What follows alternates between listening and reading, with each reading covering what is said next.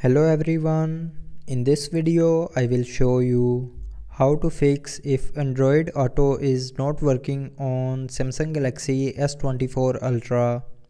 So before starting the video, don't forget to subscribe the channel and also press the bell icon. So to fix this issue, first of all, try restarting your mobile. So to restart, swipe down and click on this power icon, and then click on restart. Now here again click on this restart icon to restart your mobile, and after restarting your problem will be fixed. But if it doesn't fix your problem, then the next solution is check your charger and cable. If the charger and cable are working properly, then move to the next solution. But if the charger and cable are not working properly, then change your charger.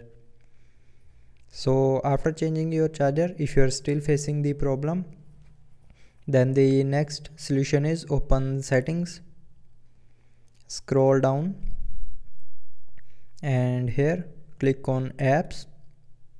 Now in apps, open the Android Auto app. Now go to the storage of Android Auto, and from here clear the app data and cache memory of Android Auto.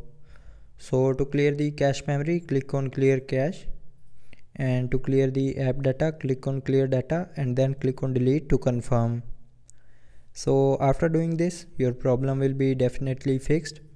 But if you are still facing the problem, then the last solution is open settings, scroll down to the end, and here click on software update, and then click on download and install to update your mobile software to latest version. And after updating your mobile software, your problem will be 100% fixed. So I hope you liked the video. Thanks for watching.